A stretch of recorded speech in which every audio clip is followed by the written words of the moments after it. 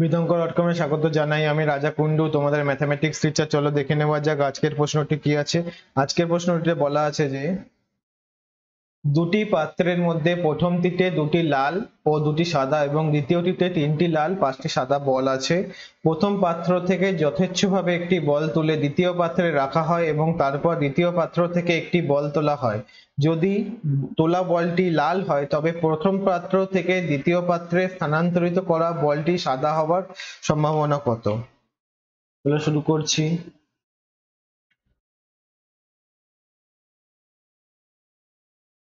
ধরি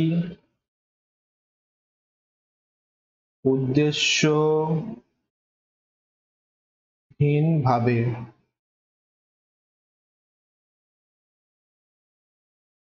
প্রথম পাত্র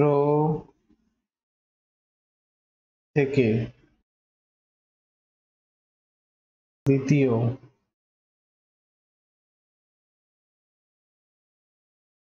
পাত্রে স্থানান্তরিত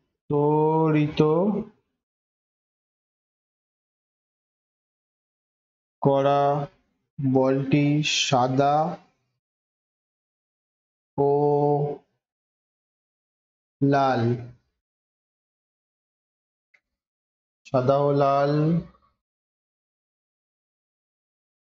হওয়ার ঘটনা A1 এবং তারপর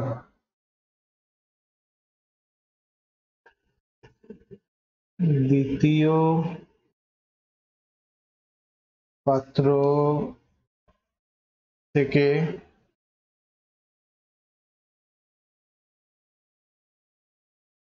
তোলা বলটি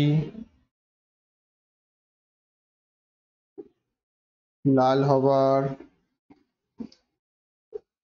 ঘটনা X দ্বারা সূচিত হয়। প্রথম ঘটনাটা A1 আর পরের ঘটনাটা X দিয়ে ইভেন্ট গুলো বোঝাচ্ছি। তাহলে প্রথম ঘটনা হচ্ছে প্রবাবিলিটি অফ A1 কত হবে? কি হবে? প্রথম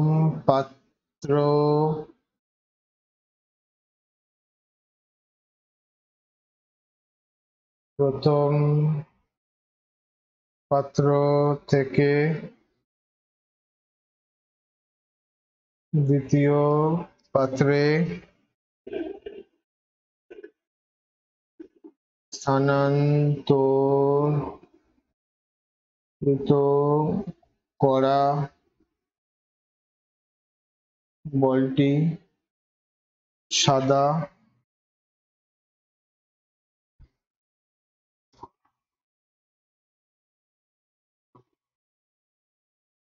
হওয়ার সম্ভাবনা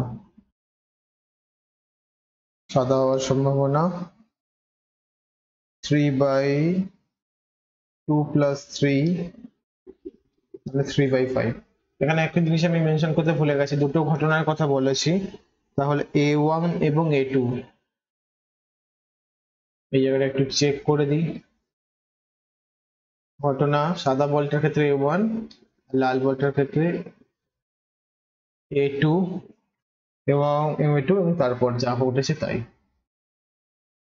সাদা বলটির ক্ষেত্রে A1, লাল বলটির ক্ষেত্রে A2। প্রথমে 5টা বলের মধ্যে 3টে বল, তাহলে 2 + 3 5টা বল টোটাল ইভেন্ট, আর 3টে বল হওয়ার সম্ভাবনা 3/5 ইভেন্টের না প্রবাবিলিটি। একইভাবে probability of A2 মানে প্রথম পাত্র থেকে দ্বিতীয় পাত্রে স্থানান্তরিত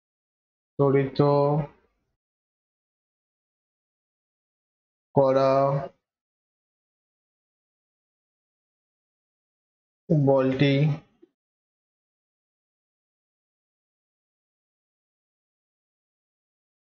লাল হওয়ার সম্ভাবনা সমান 2/2 plus 3 মানে 2/5।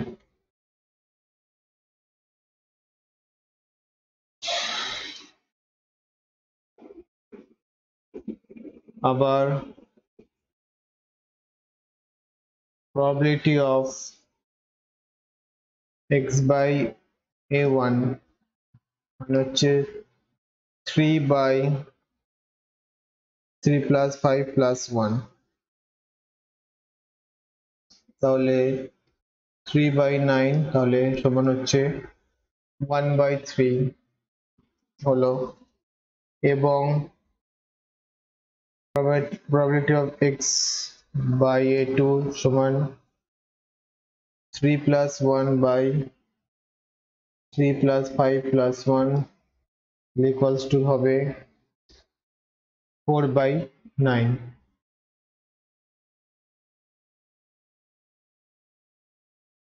এখন ক্যাপিটাল এক্স ঘটনা ঘটে যখন পরস্পর পৃথক ও সম্পূর্ণ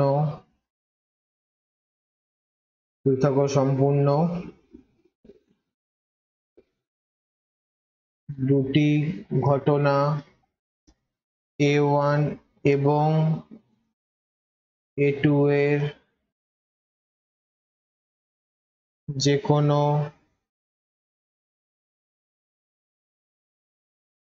একটি ঘটে, A1 এবং A2 এর মধ্যে যে কোনো একটি ঘটবে, তবে x এর ব্যাপারে ঘটনা ঘটবে। তাহলে সুতরাং বেইস থিওরাম বা বেইস উপপাদ্য লাগাতে হবে। তাহলে বেইস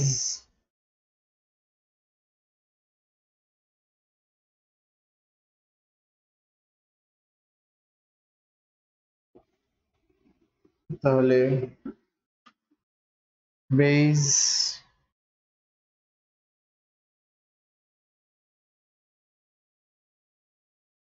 উপপাদ্যের সাহায্যে পাওয়া যায় probability of a1 by x, সেটা মানে হচ্ছে probability of a1 probability of x by a1 whole divided by probability of a1 of probability of x by a1 plus probability of a2 of probability of x by a2।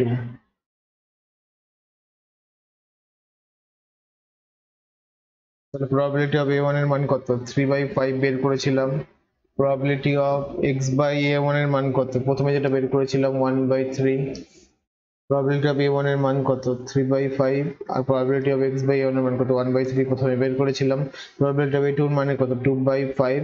R probability of x by a2 এর মান প্রথমে বের করেছিলাম 4/9। তাহলে সব মান বসিয়ে দিলাম।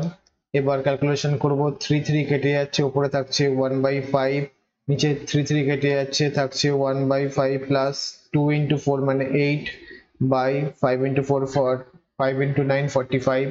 তাহলে 1/5 হোল ডিভাইডেড বাই এটা 45, নিচে লসাগু হচ্ছে 5 এর জন্য আসবে 9 আর 45 এর জন্য আসবে 8। 9 plus 8 মানে হচ্ছে 17।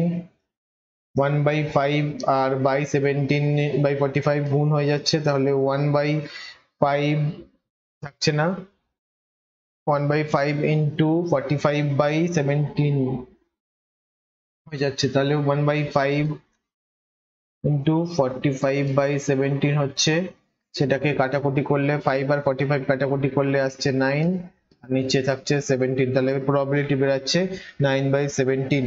এটাই ছিল আমাদের নির্ণয় উত্তর। Thank you for watching vidonko.com।